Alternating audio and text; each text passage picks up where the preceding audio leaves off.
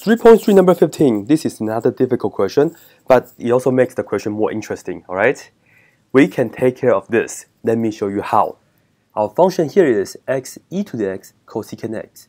Keep in mind, this is the product of three functions. We have to use the product rule, and this is how. I will label the x as my f, okay, the red f, and I will put e to the x along with cosecant x in a parentheses, and then together I'm going to label these two together as g. Right? So my f in red is equal to x, and g is equal to e to the x. And let me emphasize, they are multiplying e to the x times cosecant x. And to differentiate f, that's easy because the derivative of x is equal to 1. But to differentiate g right here, once again, this is e to the x times cosecant x. So we have to use another product rule. That's why it makes this question more difficult, because you have to use the product rule instead of another product rule question, alright? But we can take care of this. Let's continue. On top of e to the x, I will label that as my blue f, right? And for this one, it's going to be my blue g. So once again, it's product of two functions, product rule in action. On the side, once again, I will write down f function. In blue, it's e to the x. And the blue g is equal to cosecant x. And now we have to just do the usual thing. Figure out f prime, that will be e to the x. And figure out g prime, the derivative of cosecant x is going to be negative cosecant x cotangent x, like that. And now, once we have these blue parts, this is the ticket. We can use these ingredients to go back to figure out what's the g prime in red. So to figure out g prime in red, I will take this e to the x, pair up with g prime right here, which is this. So e to the x times negative cosecant x cotangent x, it will be, let me put a negative first, and then put down the e to the x right here. And then the rest, cosecant x cotangent x for the first part. And I'm going to add the second part, which is cosecant x times e to the x. And let me just write this, cosecant x times e to the x, like that.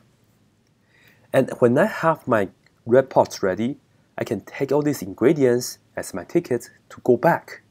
Alright? And now finally, we are ready to go and tackle the original derivative for the f in black. F prime of x in black. Now, I will pair up x times g prime, which is all these entire things. I will just write them down. X, parentheses, and I'll just copy down the inside here, which is negative e to the x, cosecant x, cotangent x, plus, and let's put the e to the x first. So you'll be e to the x cosecant x, like that, close parentheses. And then I will also pair out the g in red times 1. So I will add, the g is e to the x cosecant x, e to the x cosecant x times 1, just like that. Alright, to continue, what we can do is, perhaps we can distribute the x into the parentheses. So this is what we're going to get, negative x e to the x e to the x, along with this, cosecant x cotangent x, right? And I also distribute the x into here. I will get plus x e to the x cosecant x. And then this part is just plus e to the x cosecant x, right?